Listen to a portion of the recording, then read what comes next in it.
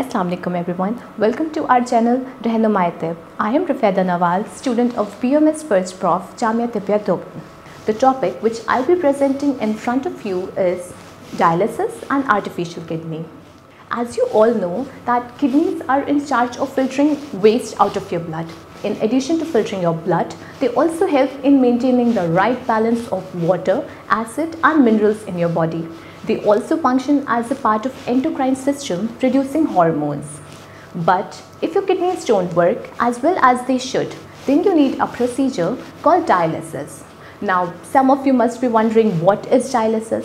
It is a procedure to remove waste, material and toxic substances and to maintain normal volume and composition of body fluid in excess renal failure. Dialysis usually performs some of the duties that your kidneys does to keep your body in balance, such as removing waste material and toxic substances and prevent them from building up in your body. They also help in keeping the safe level of minerals such as sodium, potassium, calcium and bicarbonates.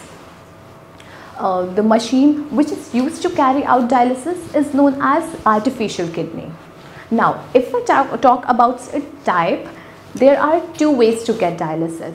One is hemodialysis and another is peritoneal dialysis. Now, if we talk about hemodialysis, it is a procedure in which blood is taken out from the main artery. Blood is taken out from the main artery mixed with an anticoagulant such as heparin and pumped back into the apparatus called dialyzer. In this apparatus, blood flows through tubes and channels, and these tubes are embedded in dialyzing fluid. The membrane separates the blood flowing inside the tube and the dialyzing fluid, which has the same composition as that of plasma, except for the nitrogenous waste. The patient blood is passed through the tubes. During the passage, the waste product from the blood passed into the dialyzing fluid by the diffusion. The purified blood is pumped back into the patient through a vein. This is all about hemodialysis. Now, the next type is peritoneal dialysis. So, in this type of dialysis, this is a type of dialysis that uses peritoneum in a person's abdomen as a membrane through which fluid and dissolved substances exchange with the blood.